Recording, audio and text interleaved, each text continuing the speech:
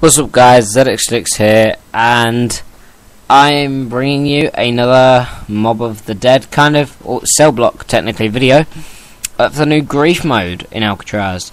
Now this is basically just throughout the cell block, that's why it's called cell block. And yes, there is now buyable PhD Flopper and Mule Kick. They are located in the original spawn area in Survival, where the M14 and the Olympia are. You spawn in the floor directly underneath Electric Cherry, or actually, in Grief, Electric Cherry isn't there.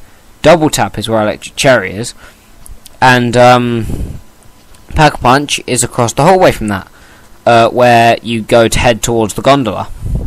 Except obviously you can't get past the gondola because you have to stay inside the cell block. I do not yet know where Jug is, or Speed Cola actually. I haven't found either.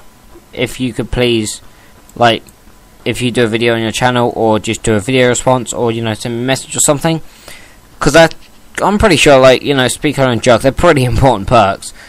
I've only played like 2 games of Grief, and, you know, so obviously I can't really search that far in 2 games. And finally we have Deadshot Daiquiri. Now this is in the Claymore room. Claymores are still there and everything. The guns are pretty much in the same positions throughout the cell block. Uzi in the warden room. Oh no, so yeah, Speed Cola is in the warden's room, but I haven't got an image of that. Sorry.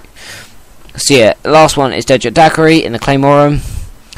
I hope that you've found this helpful, and yes, I can't believe PhD and Mule Kick are back and buyable, except in Survival they're just on a boat outside the map as a troll. Thanks a lot, Treyarch. Well guys, thanks Lex. Hope you've enjoyed this video. Like, subscribe, and peace.